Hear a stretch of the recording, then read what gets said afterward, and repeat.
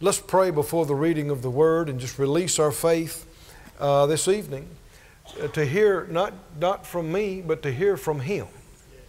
Father, in the name of Jesus, we agree together as touching this thing, asking for utterance, specific, exact, what you would say to us, what the Master Jesus would say to us if He was standing here in the flesh tonight.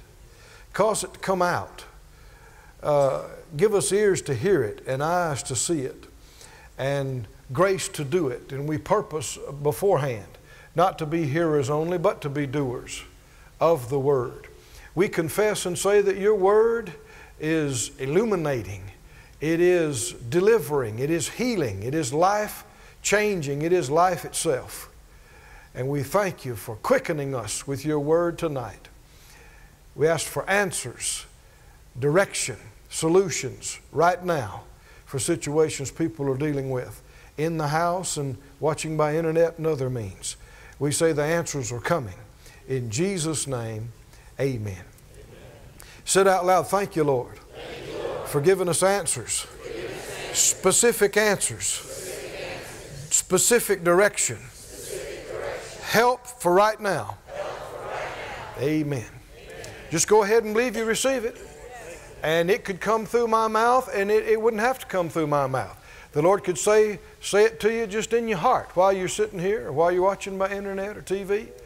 Do you believe the Lord speaks to His people still today? Yes. And His words are life. Yes. Thank you, Lord. Well, here's some words that are life right here in the book, Romans 12. Romans 12 and verse 2.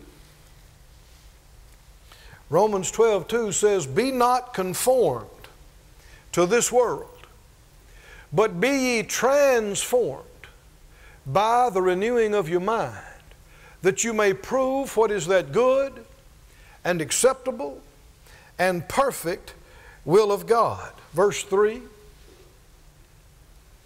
for I say through the grace given to me to every man that's among you not to think. So he was talking about transformed by the renewing of your mind. That involves your thinking, and he's specific about thinking right here. Not to think more highly than he ought to think, but to think soberly, according as God has dealt to every man the measure of faith. The New Living Testament of verse 2 says, don't copy the behavior and customs of this world, but let God transform you into a new person by changing the way you think. Then you will learn to know God's will for you, which is good and pleasing and perfect. Would you like to know the will of God for your life? Well, here's how. Our thinking must be changed.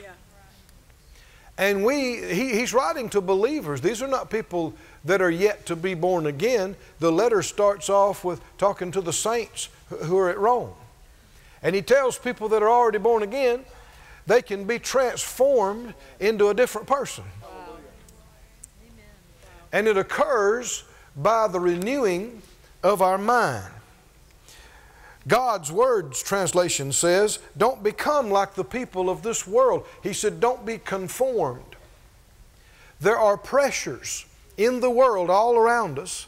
They're endeavoring to press us into the shape of all the other non-believers. The pressure is to conform to ungodliness and faithlessness and fear. The Bible said don't do that. Don't let those pressures mold you into a cookie-cutter copy of the rest of the world. You're not like the rest of the world. You're in the world, but you're not of the world. You're different. And you're supposed to be very different. I didn't say weird. See, some people hear that and they think that excuses all their weirdness. No. Being Christ-like will make you different. Yes, sir. And the Lord, the Christ, He's not weird. He's right. But the reason you'll stand out and be so different is because so much of the world is wrong. They think they're okay, but they're not. Don't be conformed to this world, but be transformed. God's Word said, don't become like the people of this world. Instead, change the way you think. Say it out loud. Change the way you think. Say it again. Change the way you think. Did the Bible tell you and I to change the way we think? Then what should we do? We should be about changing the way we think. Did you change the way you think any this week from the previous week? Something to think about. Did you? Well, it's easy to go, yeah. What? In what? You got to be specific. What did you think the week before that you don't think that way now? You think a different way. Otherwise, it's just religious hype. No, we're talking about reality. We're talking about you did think this way, now you don't. You think a different way about that area, about those things. And the Bible tells us that will transform you into another person. Is this exciting or not? Yes. People say, well, you know, you have to love me the way I am. Said who? We can love you without loving all your goofy ways. Well, it's just the way I am. No, it's the way you have become, not the way you have to be. Well, you can't teach an old dog new tricks. Why in the world would you refer to yourself as an old dog? The Bible said you are a new creature, a new creation, created in Christ Jesus. No. Such a misconception that this is just the way I am. No. You didn't come into the world that way. You become that way. And you have become the way you are through a series of month to month, year to year thoughts and ways of thinking and talking and doing. But the good news is you're not locked into that. I don't care if you've been a certain way 95 years. You can change tonight. You believe it or not? Does the Word of God have the power to change you? No matter how long you've thought that way, but you got to be open and you must give the Word first place. You know, a lot of people give lip service to the Word being first place, but it is not actually first place in their life. I know I preached something some years ago, and a lady came to me after the service and was upset, and she said, well, that can't be right, what you said. And I said, well, why? She said, well, because the song says. I said, the what? And she's quoting to me a song that they used to sing in church. I was quoting scriptures to her. She's quoting a song. Well, see, the song, in her mind, has preeminence over the scripture. And a lot of times folks don't realize it, but they have those traditions. That's what Mom and them believed, and our church and our group, and I just always thought, and people got things mixed in together. Well, that's being an American. You should be a Christian first. That's right. Right? And you should examine what you believe with the Word of God. Now, no one here, myself included, you, not one of us, is at the place where we don't need any more mind renewal. Because Paul said, after extensive revelation, being caught up to the third heaven, got the revelation that we have in the Bible, he said he knew in part. He knew in part. Well, if you only know part, what else does that mean? There's parts you don't know. And that's where the problem comes in. Because if you don't know some things, you can jump to some conclusions and assume and come up with some wrong deductions. And people have done that, and there are things that have been preached from the pulpit that was the preacher's deductions, that wasn't the Word and it wasn't right. And because people heard it in church, or because it was part of their denomination's dogma, they thought, well, that's got to be God, that's got to be the Bible. And it was actually contradicting Scriptures. And none of us have arrived at a complete mind renewal so that we think exactly like God on every detail. So what that means is we should have enough humility to be open. And so when the Word shows up that we've been thinking wrong, I don't care if Mama and Grandma and the previous 20 generations were just off the wall about that, and we're the first one to find out about it, we need to say, well, the Lord's right. I don't care how many people think that way. I don't care how long I've been thinking that way. The Word says this. So that can't be right. So I'm changing. The Word will never change. It doesn't need to. Heaven and earth will pass away. So when you find out you and the Word are out of sync, you're always wrong. Every single time. And the Word is always right. And what's it time to do? It's time not to be conformed to the world, but be conformed to the Word, and that will transform you into a different person. Can you say glory to God? Oh, thank you, Father. Thank you, Father. Go to 1 Corinthians, the 13th chapter. We were just talking about this. And I want us to look at the Scriptures a little further in it. Verse 9. For we know what? In part. Now, the Spirit of God is prompting Paul to say this, and he had more revelation than most. We know in part, we prophesy in part. But when that which is perfect is come, that which is in part shall be done away. When I was a child, I spoke as a child, I understood as a child, I thought as a child. But when I became a man, I put away childish things. So there is a thinking that is childish thinking, isn't there? And if you grow up, your thinking changes. And you think differently than you did as a child. That's true naturally. It's also true spiritually. And a key to maturing and growing up is that you change the way that you speak, your understanding changes, your thinking changes. And do you understand that if that happens, you changed? I mean, if you have changed the way you think, you have changed how you understand and perceive, you have changed the way you talk and how you act, you're a different person. Right.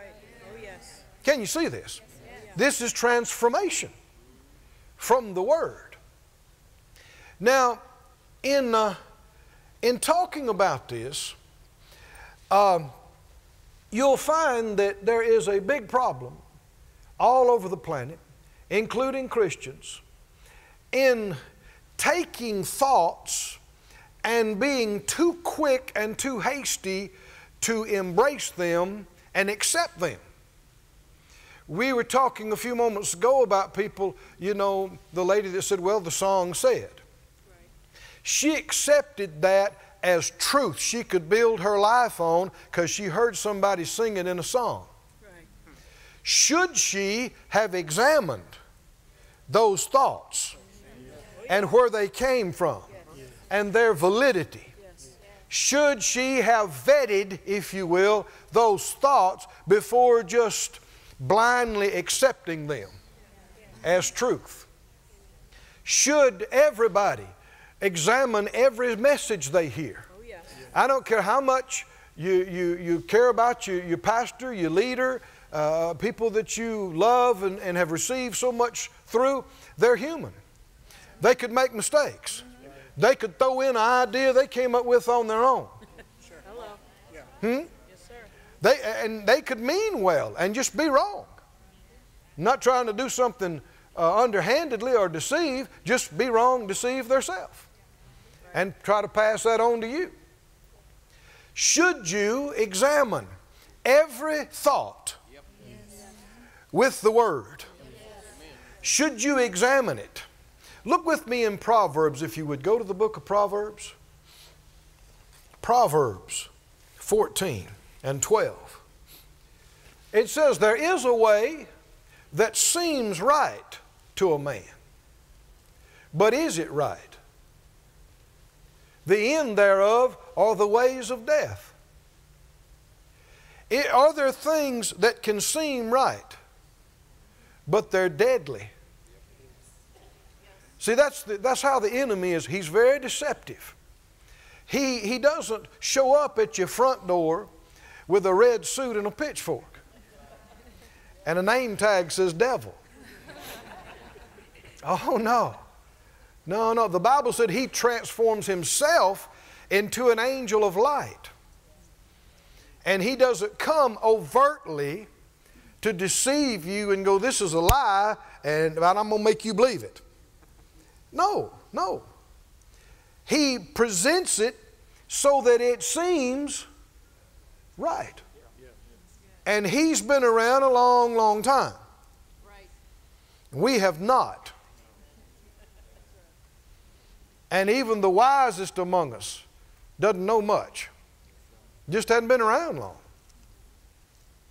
Compared to beings that have been around for millennia, seen it all, heard it all.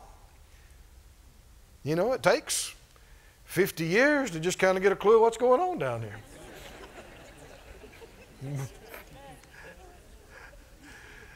And so don't you try to play mind games with the devil, you're in trouble. Because he can dance around you and he can reason around you and what if and what about and how come. If you let him pull you into the realm of reasoning, he will defeat you, confuse you, and tie you up and defeat you every time. But if you'll hold him in the arena of faith, I believe the Word. What about? No, what about? How come? I don't have to know how come. It said this, and I believe this. And that's what I'm going to think. Yeah, but. No buts. That's right. If you hold him in the realm of faith, you'll overcome every time. He'll not be able to deceive you and trick you. There is a way that seems right, but it's not right. There are thoughts that seem true and feelings that accompany them that are real. But just because it seems rational, it seems reasonable, it seems obvious, and the feelings are strong, does not mean it's true or right. Yeah, but I just feel so. Yeah, but you can be wrong. But it seems right. Yeah, but you can be wrong. Skip on down to the 15th verse of this same chapter. The simple do what? Believe every word. But the prudent man looks well to his going. The NIV says, a simple man believes anything. Well, did you hear about what's going on over there? What? Oh, it's terrible. It's terrible. How you know? So-and-so told me. You believe everything you hear? Well, so-and-so told me that so-and-so didn't like me. A simpleton will believe everything they hear and go ahead and get mad and upset about the person not liking them without ever qualifying or verifying if this tattletale had any clue about what they're talking about or if there's any validity to it. Friend, Christians, I'm not talking about unbelievers now. We expect this with them. But Christians go through so much pain and torment. They have trained, allowed the enemy to train them and trained themselves to respond instantly negatively at the first hint of any bad news and to assume the worst. That's right. And just get upset and get hurt and get bent out of shape and sometimes go through torment for days only to find out it wasn't really that way. That's right. That is right. So then you lost days of your life in torment and pain because you were so foolish as to believe whatever you heard.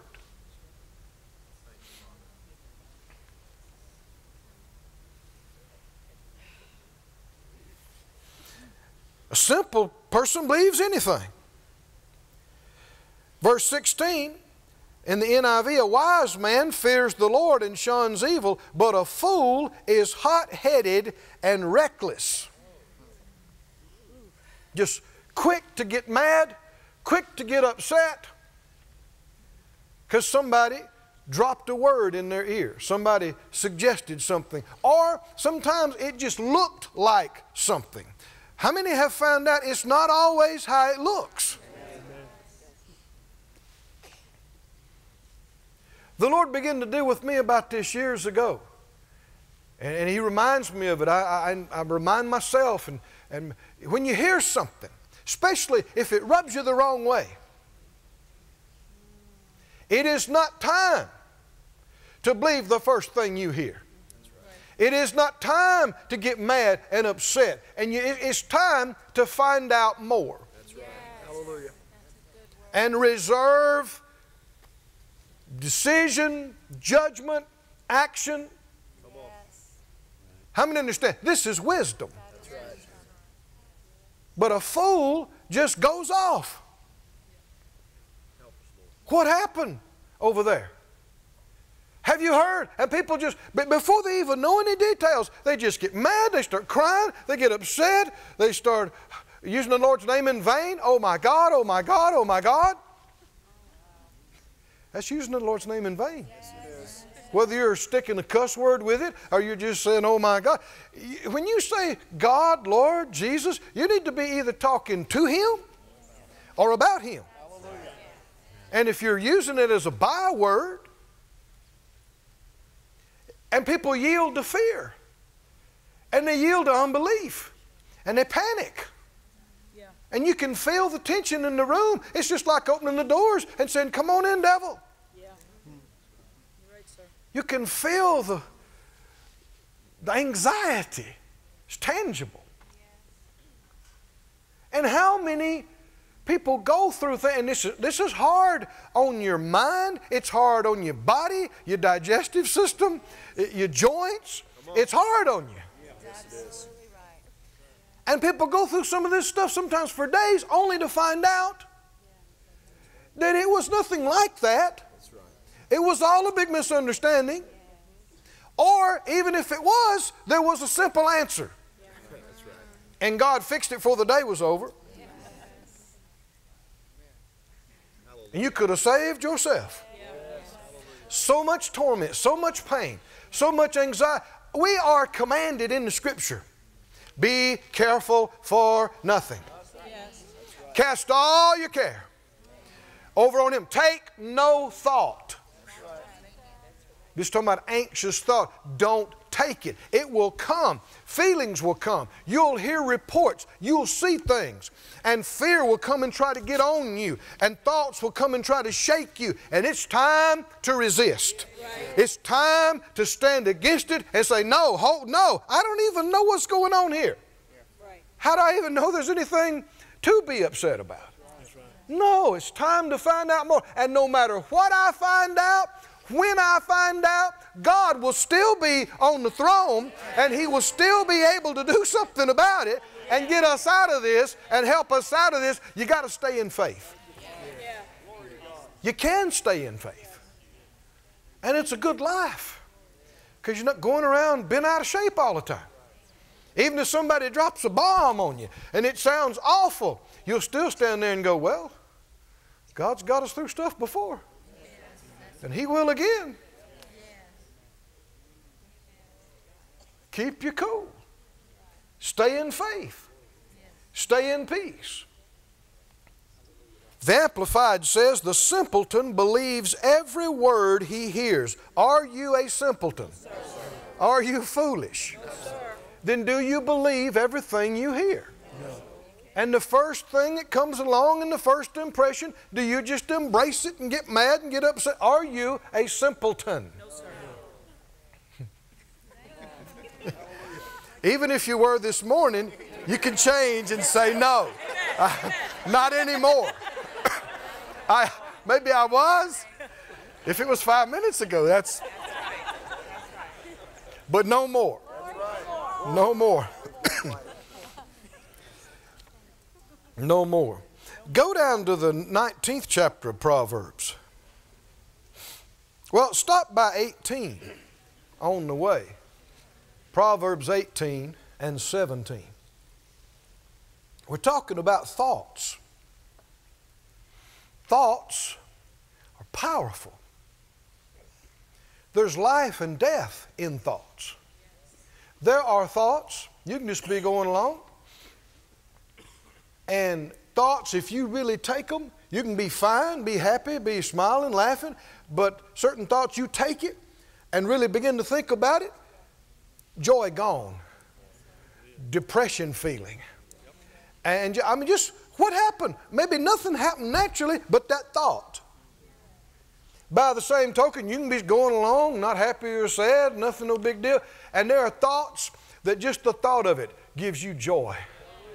You think about it, and I mean, your countenance changes, your feelings change, and nothing natural happened.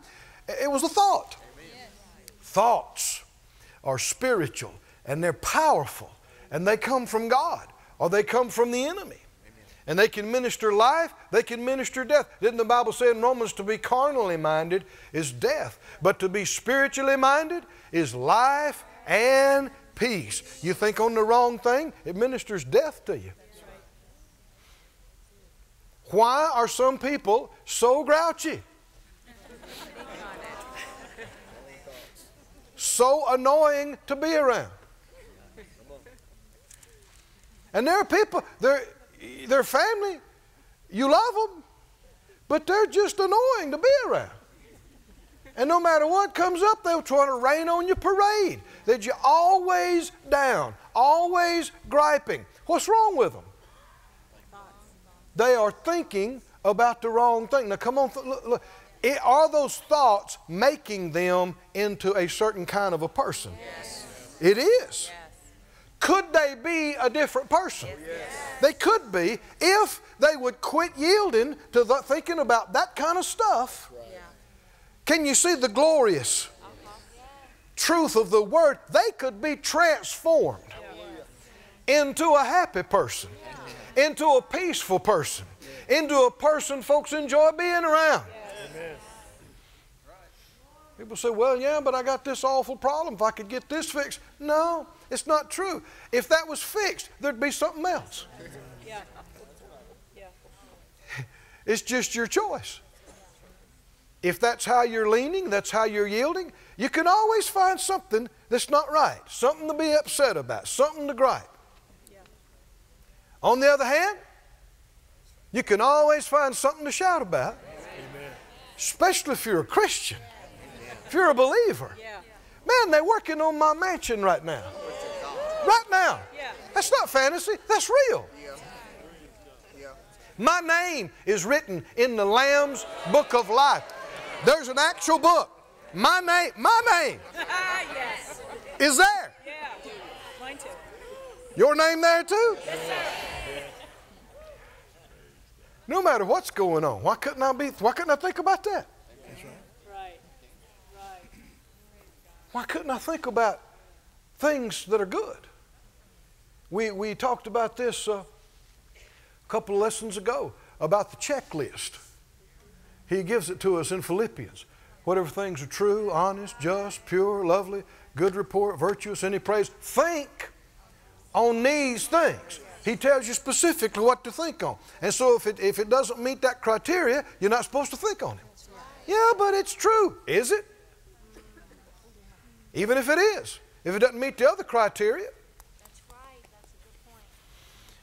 So many endure so much torment and grief needlessly, wasting days, weeks, months, years out of their life. Only, you know, when you get to the end of it and you look back and you realize what that mourning and grieving and crying and feeling sorry for you got you, it's sad.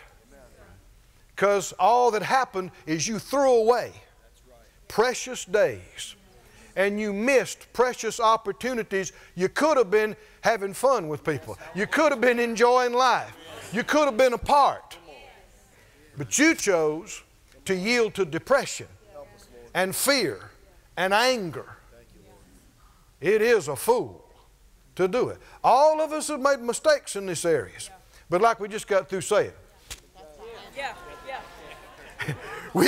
we can put it in the past. And like we said before, you know, you and I are how we have become, not how we have to be. We can change. We need to change. So, let's change. Proverbs 18, are you there? 18, 17. He that is first in his own cause seems just. Remember, there's a way that seems right, but it's not. But his neighbor comes and searches him. Let's see, look at the NIV on that one. The first to present his case seems right, till another comes forward and questions him. Have you ever seen that before?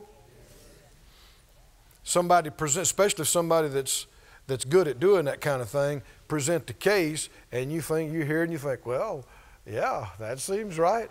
And then somebody else comes along that's just as good presenting the other side, and you go, well, hold on here now. But when you were only hearing one side of it, you were buying into it. That's why you got to watch about your first thought, first report, first impression, just jumping on it with both feet and go ahead and respond to it and accepting it like it's true. We know in part. You know, we have seen this again and again with reports of things going on in the church. People tell us this is going on. These folks had this problem. These folks had that problem. And so many times they're heaving and crying and carrying on and cutting up. And you think, man, you know, this is about the end of the world. And as you get into it, it's just not at all the way that maybe 3 or 4 different people portrayed it to be. And so often they were acting like it was life and death and right now, and it wasn't at all. You know, parents, watch about jumping to conclusions with your children. Even if they've done dumb stuff before, you need to be believing in them. That they'll do better. Right? And love is quick to believe the best. Isn't it? Hold your place here. Go to 1 Corinthians 13. We were there. Actually, you don't have to. They'll put it up on the screen for us. You don't have to. I want to use another translation anyway. In 1 Corinthians 13, 5, just put it up for us. 1 Corinthians 13, 5. It says, love does not behave itself unseemly. It seeks not its own. It's not easily provoked. And what else? It thinks, love thinks no evil. Now, these, if you notice again and again, these have to do with what you're doing with other people. And so the idea is thinking evil about them as well. And verse 7 bears this out. In the Amplified, verse 7 of 1 Corinthians 13. Love bears up under anything, and everything that comes is what? Ever ready to what? So if you hear something bad about somebody, and you just believe it without even checking into it, you're not loving them. Love wouldn't do that. Love, you need to, and I don't have to, I'm not saying you got to just be naive and act stupid about stuff. I mean, if it's there, it's there. If it's wrong, it's wrong. But you don't need to be quick to believe something bad. I've had the Lord minister to me along this area. I've made mistakes in this area in years past particularly, but learned from some of those mistakes. And the Lord deal with me. Somebody tell me something bad about somebody, I don't even let it move me. Because I don't know whether it's true or not. Yeah, but they said so. Yeah, but I'm not a simpleton. I don't just believe the first thing I hear. I'm not calling them a liar. They may be sincere. They may be wrong. They may have been given bad information themselves. Right? And even if the information is accurate, they don't know the person's heart and they don't know why they did what they did. And these are all reasons why we are commanded not to judge. Why? Because we are simply not qualified. You don't know, I don't care how much you think you don't know all that happened. And you certainly don't know the hearts of the people involved and how it got to that and why not. And even if it was terrible, for all you know, by the time you heard it, they've already repented and are right with God, and He don't even see it anymore. Amen. For all you know. That's right. All this comes to this conclusion. Don't assume you know what to think. Thank you, Lord. That's good. See, this is where we've been making mistakes. We've assumed we're qualified to decide what to think. And we're not. We take a piece of information here and there and decide, okay, this is what I'm going to think about that. And of course, when you decide what you think and what's true and what's right and what's wrong, then that's how you're going to talk and that's how you're going to act and that's going to direct your plans and responses with them. We need to back up. We need to slow down. And instead of assuming all this stuff, we should ask the Lord how we should think. We should ask Him how we should think about this. Because how many think He sees things differently? Again and again, because we're just seeing a little bitty piece of it, if that. He sees the whole thing. He sees the end, the beginning, the middle. He not only sees how it got here, He sees where it's going. He sees the hearts. He knows how we should think about Him. We should ask Him, how should I see this? How should I think about this? Are you with me, friends? In that passage in Proverbs, let's finish reading it. It deals with that. Proverbs, excuse me. Go to the 19th chapter of Proverbs.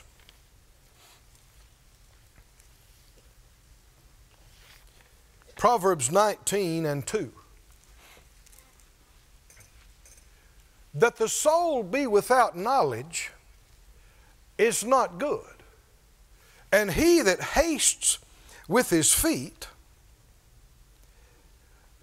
sins. Verse 3.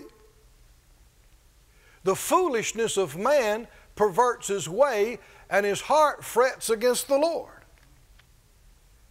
Now, who messed up his way? The foolishness of the man. So who did he get upset with? The Lord. That's being a real dummy. Isn't it? Who messed up your way? You did from being foolish. So who you get upset at and fret at? The Lord. Everybody say dumb. Dumb. Let me read another translation of this. God's Word translation. God's Word, verse 2, says, a person without knowledge is no good.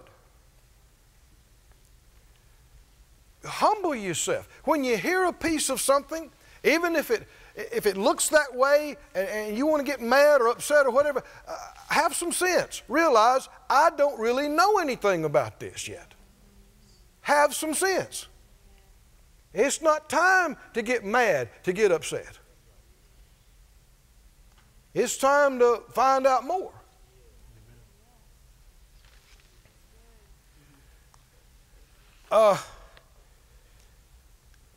A person in a hurry makes mistakes.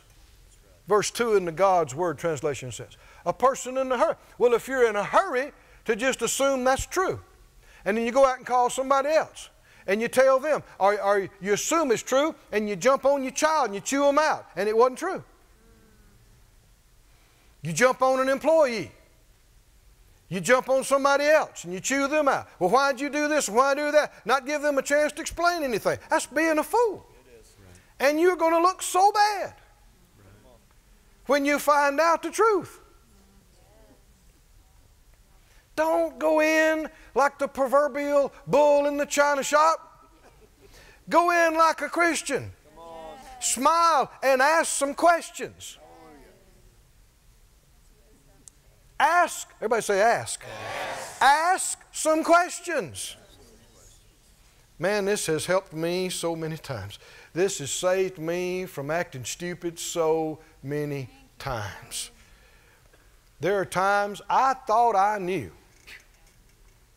But by the grace of God, I just came in and asked some questions. And as I was asking, because I'd already decided, this is how it is, this is what I'm going to do. That's how you're thinking. So your words and plans are going to be the fruit of your thinking. What if your thinking's wrong? Then your word's going to be wrong. Your action's going to be wrong. Come on, can you see this? Because they're all the fruit of the wrong thoughts. Can you see why the devil's working overtime in this area, trying to feed you with some wrong thoughts? And he'll bring the feelings to back them up. They said this about you. And then he'll bring a feeling, it'll just go all over and you go, that sorry rascal, after everything I have done for him, and he do that to me? And man, if you do that, 3 imps will come sit on your shoulder and go, that's sorry. That is your sorry. After everything, and of course they'll bring everything to your mind. Now, if you really gave it to them as a gift, you shouldn't be thinking they owe you anything. So you're off. Yeah. And they may have not said or done any of this. Or even if they did, they might have got convicted the minute after, and they may be trying to find you right now to apologize and make it right. You don't know. And wouldn't it be better, instead of you acting like a heathen and running in there and berating them and cussing them, that they come in there and you act gracious and act like a good example and act like you care about them, and not act like a fool. Say it again. Ask questions. Don't assume. Don't presume. Don't jump to conclusions. Don't just take off hollering and firing and breaking and leaving. And that's hasting with your feet, and that's how you sin. Sin means miss it. You're missing it. So many people have quit jobs over the stuff that never happened. People have gotten into terrible arguments with their spouse over the stuff that didn't even exist. It was fabricated, made up by the devil. He lied to her about him and lied to him about her, and they both believed the lies and glared at each other. And it doesn't even exist. It's just fabrication. But it feels real, and it seems right at the time. But there's a way that seems right that is not. It leads to destruction. And the simpleton believes the first thing they hear and goes off. Of course, we already asked, with no more simpletons in here. Glory to God. Isn't that good? Verse 3, God's Word translation, Proverbs 19:3 says, the stupidity of a person turns his life upside down, and his heart rages against the Lord. Today's English version says, some people ruin themselves by their own stupid actions and then blame the Lord. Yeah. Say it again, dumb. That's really dumb. If you'd have just bit your lip and just went and asked some questions, gave people a chance to explain themselves, gave yourself a day or two to find out more about it. Didn't get upset, just stayed in faith. Didn't get to writing people off, marking people off your list, just stayed in love. Didn't go into planning your revenge. Or your Cold War. Well, we're just going to conveniently leave them out of everything. And what if the thoughts you're thinking are unfounded and incorrect? Now you are the one doing evil for no reason. You're doing harmful things against them and being spiteful against them for no cause.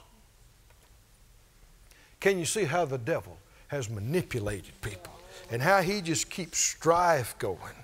He is a sorry devil. I'm not going to shed one singular tear when he gets what's coming to him. That's right. Yeah. That's right. Amen. I'm just going to say, the Lord is righteous. That's right.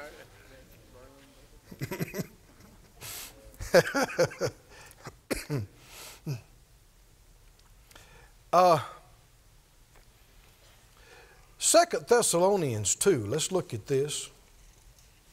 And I want to give you some examples. 2 Thessalonians, the 2nd chapter, and verse 2. He says that you be not soon shaken in mind, or be troubled, neither by spirit, nor by word, nor by letter, as from us, as that the day of Christ is at hand. Now the Spirit of God is dealing with him to write this to them because there are people that are upset and their faith is being shaken because they think Paul sent them a letter saying that the resurrection is past. And he never sent it. He never said it. But folks have gotten all worked up. And they were shaken in their mind and troubled. Did they jump to conclusions? Yes. Were they too quick to believe something they heard? I know a friend of mine up in the Northeast. This is several years ago. Some people were saying some negative things about me. They fabricated some things.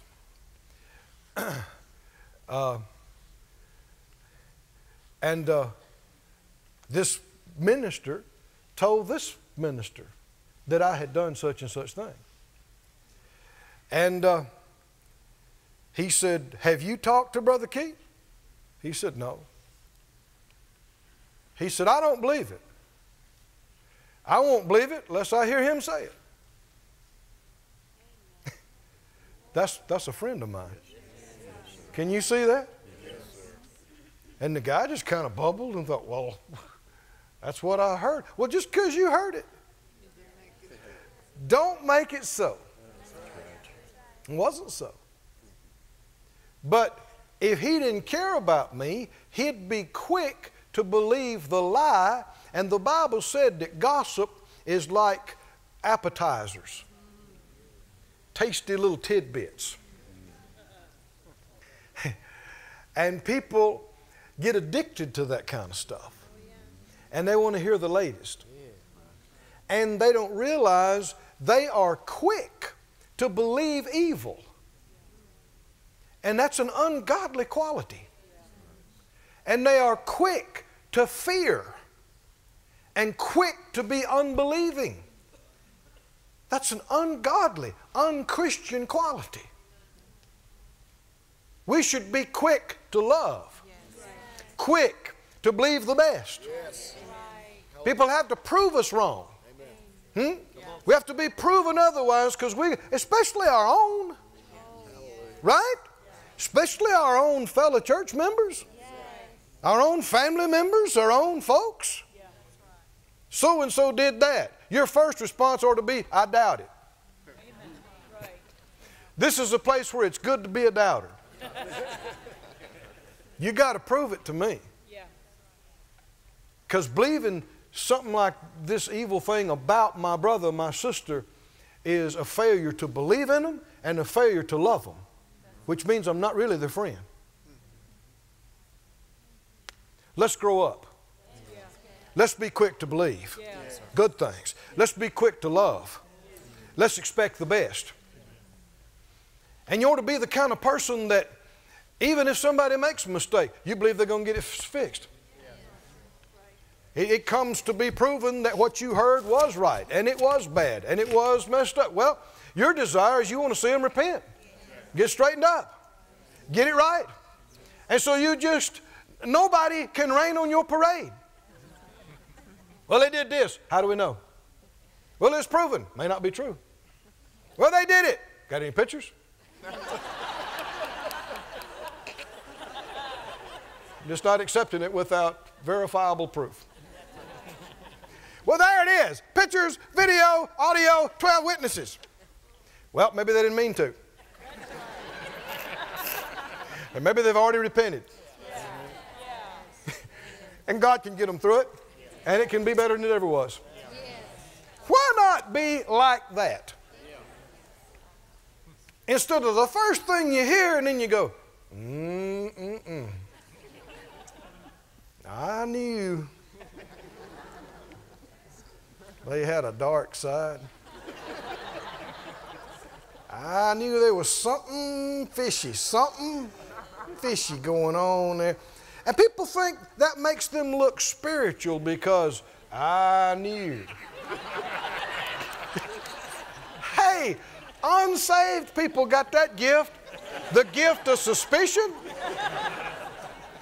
There's nothing good about that.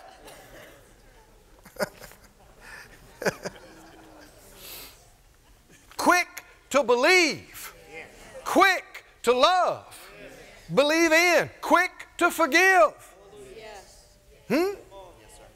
What profit is there rehashing all the details, going on and on, bringing it up and telling 12 more people? If you love somebody, now you don't lie for people. You don't lie. I don't care who it is. You don't lie for them. There is no justifiable occasion to lie, ever, for anybody. Are you listening to me, saints? Lying is devilish. Absolutely, one of the most devilish things you can do. No excuse for lying. But you don't have to tell everything. You don't have to put it on the news. Right? People say, what about so-and-so? You may just need to say, well, ask them.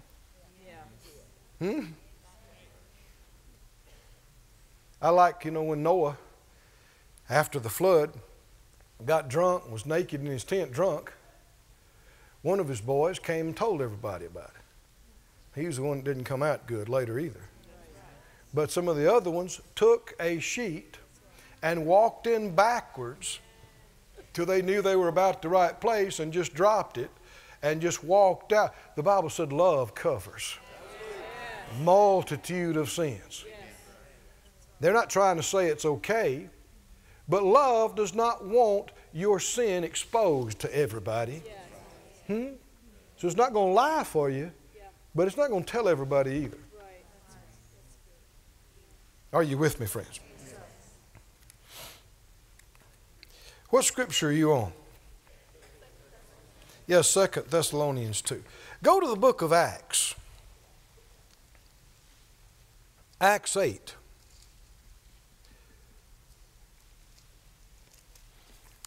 There's been a move of God in this town. People have gotten saved, gotten filled with the Spirit. Miracles and healings have taken place. And there was a man named Simon who was a sorcerer. And he got saved too. Acts 8:13, Simon himself believed. And when he was baptized, so he believed and he got baptized. Is he saved? If he's not, there's whole denominations that ain't saved. He believed. And he acted on his faith and is baptized. But Jesus said, he that believeth and is baptized will be saved. Didn't he say that? Yes. Yeah, he's saved. Certainly he is. He continued with Philip wondering and beholding the miracles and signs that were done. Verse 19, though, he said, give me this power, so that of whomsoever I lay hands, he may receive the Holy Ghost. Is he thinking right? No. And he offered him money to try to buy the gift. And man, the Spirit of God through Peter was pretty rough with him. Said, your money perish with you. You and your money both. Because you have what? You have thought that the gift of God may be purchased with money. Verse 21, you have neither part nor lot in this matter. You're nowhere close to being involved in these things. Because, why? Your heart is not right in the sight of God. Now look at this. His thoughts are not right, and his heart is not right either. Can you see these are connected? Thoughts, thinking's not right, and his heart's not right. He believed, he's baptized, he's born again. But see, just because you're born again doesn't mean you automatically think right. He's been all these years in this vein of sorcery and showmanship, and he finds a real thing and he thinks, man, I got to have that. That's what I need right there. And so he offers to buy it, but his thinking is way off. I don't think he realized how far off his thinking was. Because in the sorcery world, you offer to buy somebody's trick. It's not necessarily an insult. Thinking. Your thinking can be so far off, and yet you not realize it. You think it's no big deal, and yet it's a deal you should be rebuked about strongly. And this is part of growing up. If you can't take some correction and rebuke, then you can't grow up. You, the person sitting beside you, the person sitting in front of you, the person sitting behind you, and me need occasional correction. And sometimes we are so far off, we need some strong rebuke. Is it fun? No. And you could have you've been kidding yourself for years that you already know everything till it hurts your pride. If somebody tells you, you are off the wall on that. Man, you ain't even in the right county. Where did you come up with that? Now you can get offended and go, well, I guess you think everything you... We ain't talking about them, we're talking about you. Stay on the subject. You should immediately go into examination mode. Is my thinking really that far off? And a lot of times it is. And you just need to fess up and go, wow, I have been way off in how I have seen that. Why would we assume we have already arrived at total Christ-likeness in every way we think?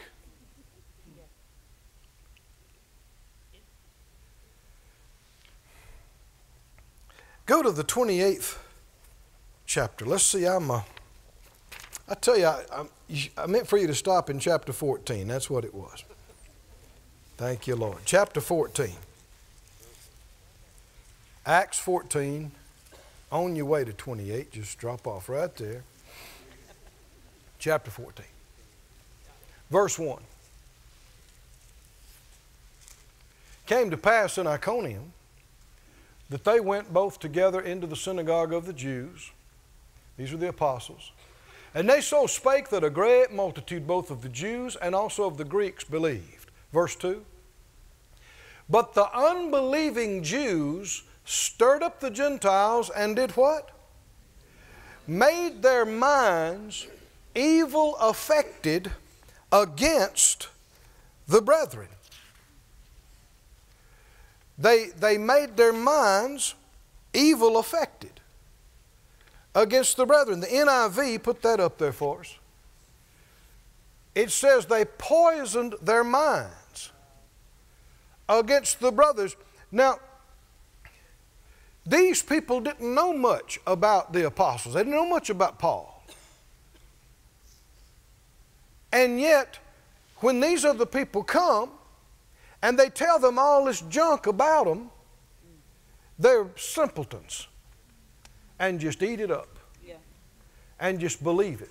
Should they have allowed themselves to be upset and mad and alienate themselves from Paul, the Word of God and the ministry? No, but they did. I know Brother Kenneth Hagin, my father in the faith, was invited to a certain denominational, it was actually a multi-denominational meeting that he had been excluded from for decades. Toward the end of his life, somebody there did something and invited him, and he felt impressed to come. So he did. And he spoke in a night service. And one of the main leaders of the thing got up with tears and said, I repent. I believe everything that man said. He said, I have warned my people for years. Don't read his books. Don't buy any of that man's stuff because it's heresy, it's error. And he said, I'd never heard him myself. He cried and he said, I believe everything this man, I believe just like you do. I believe every word. Hallelujah. But now think about that. Decades, and how many people influenced, minds poisoned against this whole, against what? Against how to be healed by faith, how to have authority in the name of Jesus, how to be led by the Spirit of God. Come on, are you listening to me? Things they needed. Things could have helped them, could have saved their lives. Well, you can sure see why the devil would do this, right? Because in effect, he's cut them off from a whole supply of the Spirit that they needed. But see, when you just hear something, and the problem is, it can come through people you love and respect because they assumed and didn't check it out.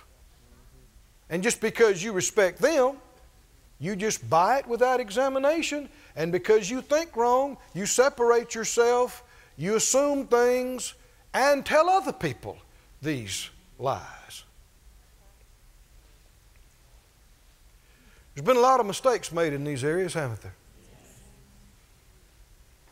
It comes back to fear, selfishness, pride, don't want anybody to think you're associated with them. What will they think at my church? Well, there's somebody else you should be more concerned about. Huh? Because in the end, you're not going to stand before your church. You're not going to stand before any deacon board or any denominational elders. It's just going to be you in front of the Lord. And me in front of Him.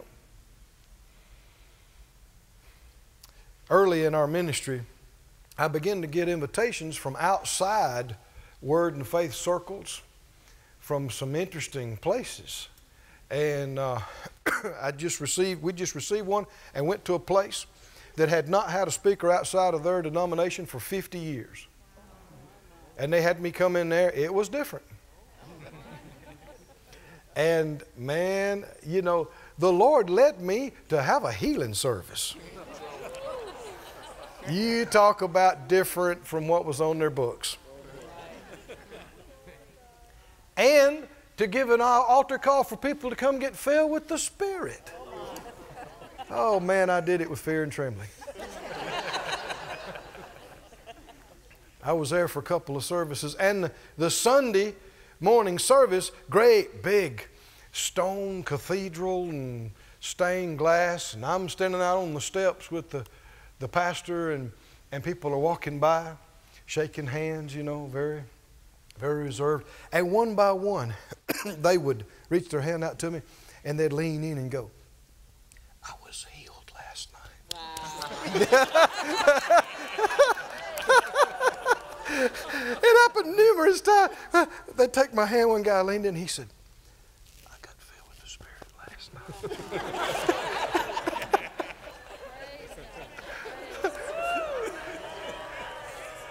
And yet I've had people ask, sometime it got back to me, they asked me, "Why did Brother Keith go over there? Why was he over there? Has he changed affiliation?" No, I've always just had one affiliation. Just one. That's to the Lord. Amen. And He loves His kids everywhere. No matter what banner, what culture, huh? And if He loves them, you better love them, right? And it actually is a wonderful thing to be able to fellowship with different parts of the body of Christ that are substantially different from you. Because you'll learn some things. You'll learn that a lot of stuff you thought was God is just your ways. Because the Spirit's the same. But I've had people, other churches I went to, they said, "Well, why did he, you know, that man has taught some error in this." For all they knew, the Lord was sending me there to help them. Right? But see, there's why bring that up? Folks are too quick to be negative and to assume the worst and to find fault and to get twist up their nose and go, "What's going on there? You sound suspicious." Because the truth is, they are ready to believe something ugly. They're ready. They're primed to believe. "Oh, they did this and they did that and they preached." I knew it. I knew it.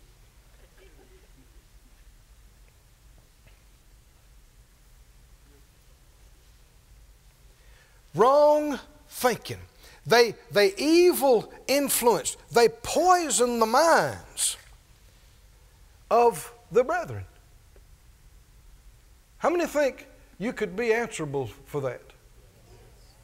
If you poison somebody's mind against a brother, against a sister, and because they receive that wrong thinking, and it affects what they say about them, and it affects what they do and don't do with them.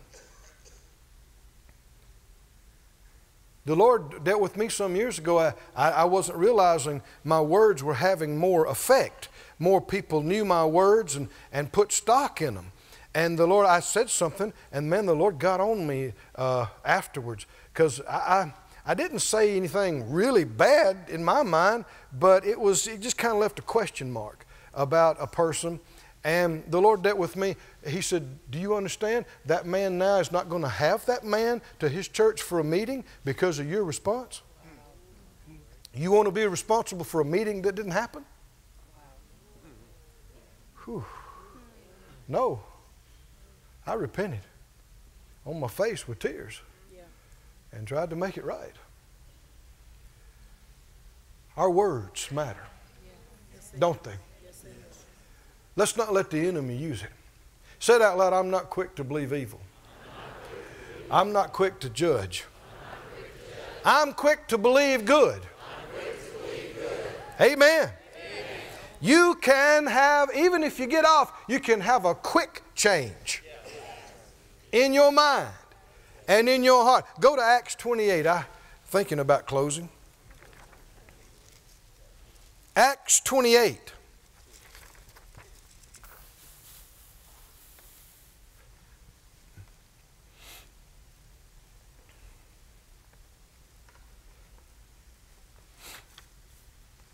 It's an interesting study. I'm doing it while I'm doing this series, to just go through and look at every time where the Lord told people, don't think this way. Think not. Don't think. Think not. I mean, scores of times He told people, don't think this way. Don't think this. Don't think that. Think not this. Scores of times He told them, don't think that way. He never changes. So He's still telling us, isn't He? Don't think this. Don't think that. But in order for us to develop in this, we've got to stop assuming we know what to think. And even though it seems obvious, we need to stop and pause and go, Lord, how should I think? What should I think about this? And even if you start down the wrong path, you can change quickly. You see this in Acts 28. Acts 28:4. Paul and his company have been shipwrecked on this island. And even though he didn't drown out there in the storm, a snake bites him. And when the islanders saw the snake, the venomous beast, hanging on his hand, they all knew this snake bites you, you're dead. And they thought, no doubt, this man is a murderer. Was he a murderer? No. Who are they talking about? Paul, our beloved Paul. They said, this man is a murderer. And though he escaped the sea, vengeance suffers him not to live. He thought he got by. Sorry, rascal, murderer, killer. But he didn't get away. The snake got him. Now this is how the whole bunch of them are thinking. Is it wrong thinking? Yes. Totally wrong. They don't know this man, but they have decided. Got to be it. He's a murderer. Look at him. Look at that squint in his eye. I can see it. Murderer for sure. Yeah, he's a bad man. Whew. I knew it first time I saw him. Bad man. Verse 5. He shook off the beast into the fire and felt no harm. Verse 6. They looked when he should have swollen or fallen down dead suddenly. But after they looked a great while and saw no harm come to him, what'd they do? 180. Everybody say quick change. Hey, when you're wrong, you're wrong. And when you see you're wrong, don't play around. Swap ends. They changed their minds and said, you know, he must be a god. He ain't no murderer. Well, this is being quite unstable, isn't it? In your thinking. You're here, you're over there, this is how it is, and this is how it is. The Lord didn't intend for us to be that way. Change. Of course, if you believe he's a murderer and he's getting what's coming to him, you're going to treat him a certain way. Yeah, right. If you believe he's a God, you're going to treat him quite differently than you treat them. Can you see? It's going to turn you into a different person with them. Just based on thinking this or this. People try to hide it, but you can't really. How they think about you is going to come out. Even when they're trying to paste on a smile and be cordial and social, That's right. they just can't treat you right if they don't think right about you. Go back to Proverbs.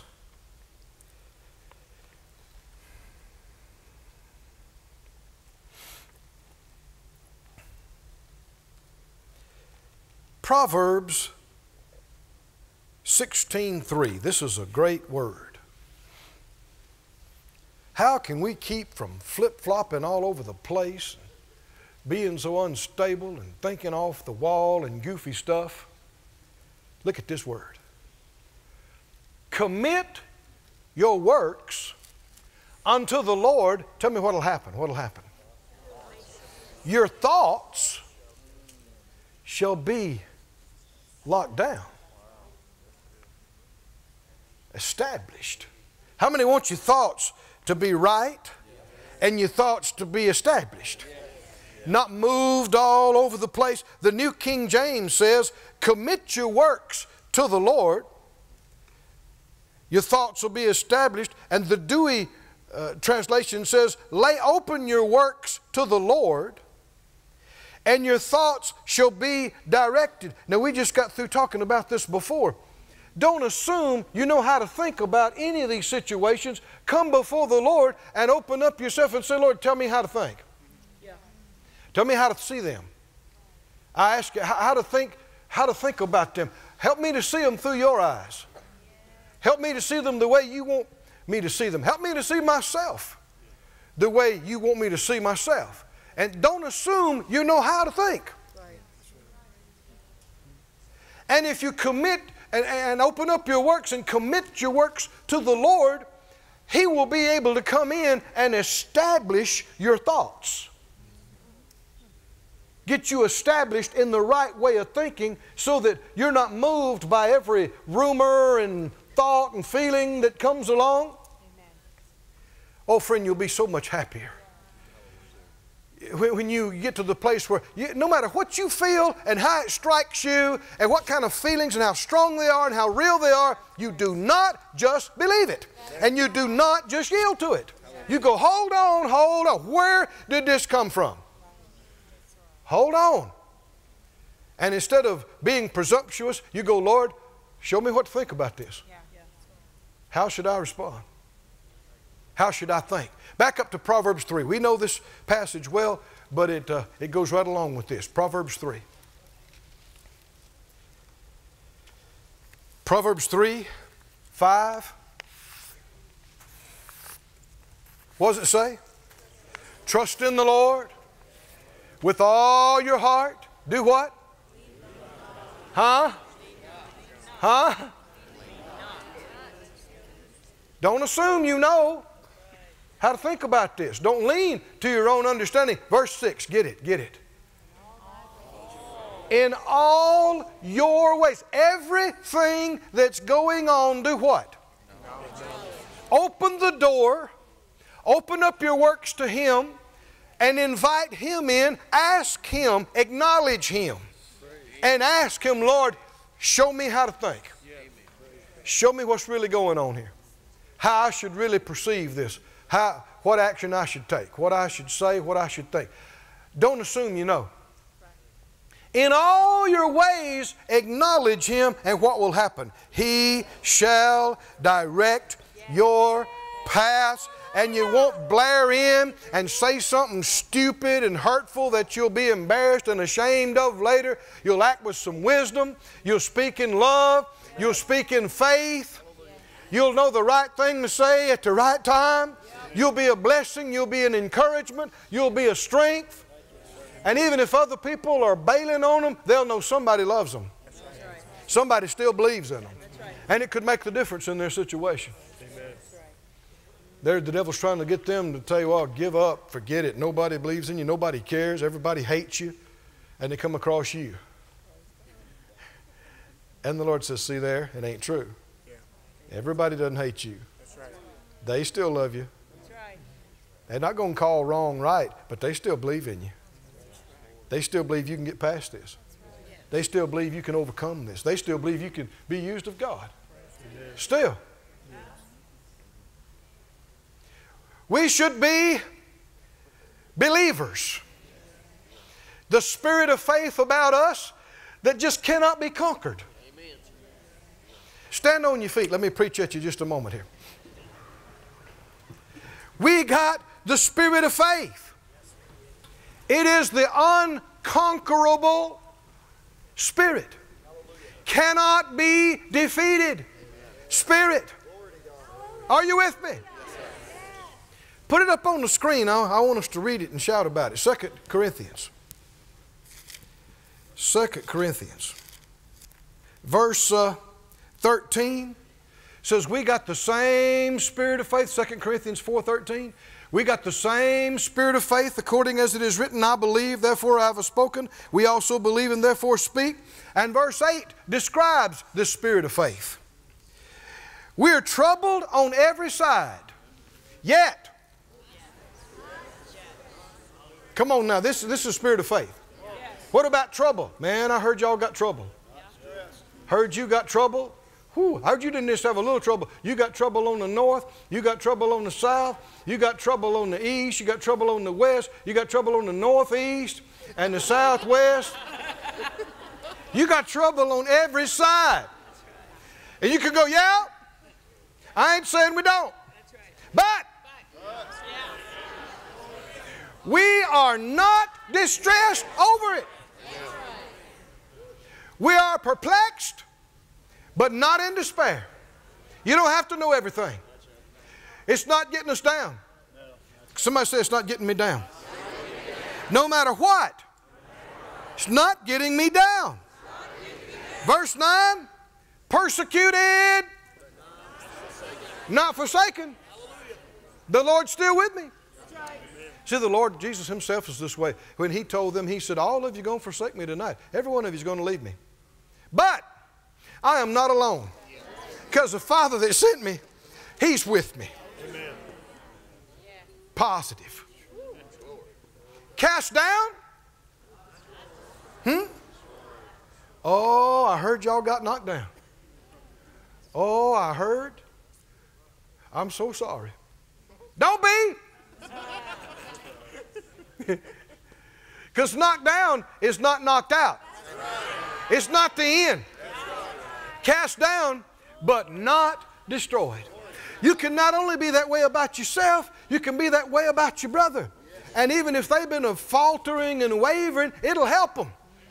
When they say, well, this ain't no use, nobody cares. No, I messed up too bad. I've messed everything up. You go, no, you can't mess up something too bad for God to fix. Amen. Well, I just don't feel. Well, ain't that good we don't walk by feelings? Amen.